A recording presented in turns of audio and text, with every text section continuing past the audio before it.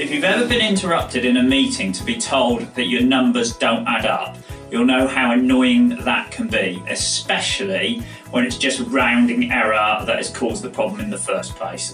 Well, in this video, I'm going to show you a very simple technique as to how you can avoid that ever happening again.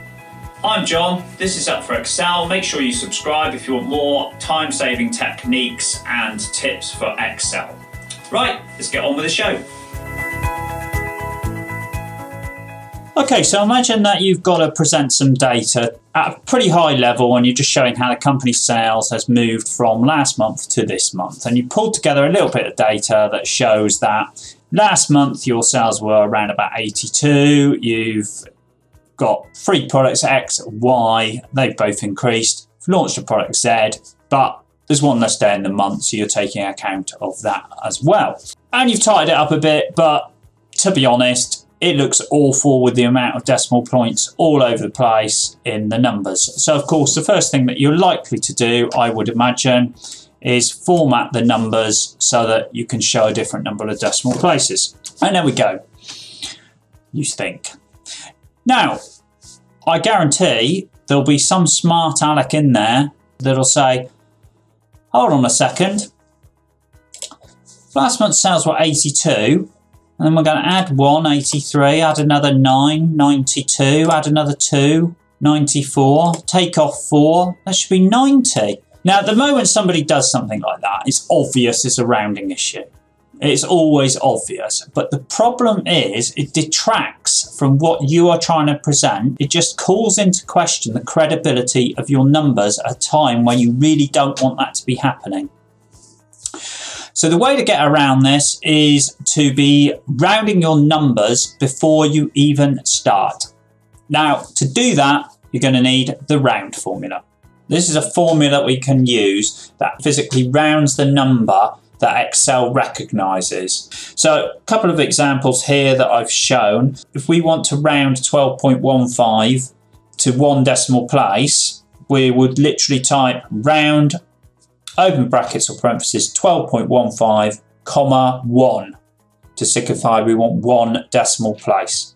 If we put comma 0 in there, we round it to no decimal places, which would just give us the number 12. And then we can actually put negative numbers in here as well.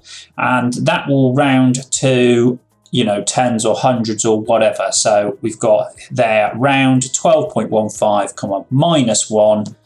That would round to 10 because it's basically saying we want to go 1 place to the left of the decimal and round.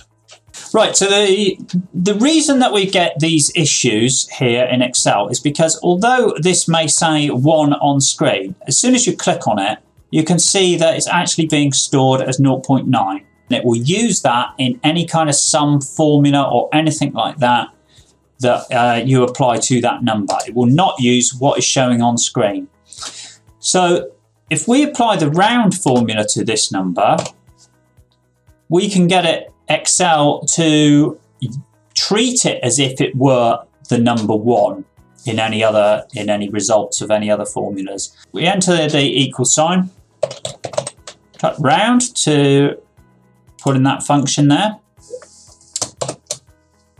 Open the brackets. Now the number, we will click on the actual cell with the number in it because we're going to be copying and pasting this formula around. And then we don't want any decimal places at all. So we're going to put a 0 on there for now. Okay. Now if we just double click on that, you can see we get a series of identical numbers there. Now if we apply that one to the top there as well, copy that across to there, you can now see that we're getting a number 90. In other words, Excel is now adding up what we see on screen and giving us the result of what we see on screen. Now that's all very well, you might say, but we're now showing this month's sales as 90, and we know darn well actually they're closer to 91. So we don't want to mislead.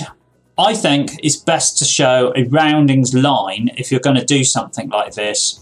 And I honestly think it just makes things look more credible when all your numbers add up and anyone can crawl all over them So what we're going to do here simply is we're going to insert another row, and I'm going to call this row, the name on here, roundings. Roundings. Okay, and all I need to do here to get this to match is I need to make that equal the total sales figure and then deduct everything above that's going into my total. Now, if I do that, straight away you're going to see we've got roundings of 1. So if I now highlight that, paint the formats from there to there, I can now hide that column if I like. And we now have a nice little summary table. Everything stacks up. No one's going to be able to pick fault with that. I can go straight onto a PowerPoint slide and your numbers are looking good.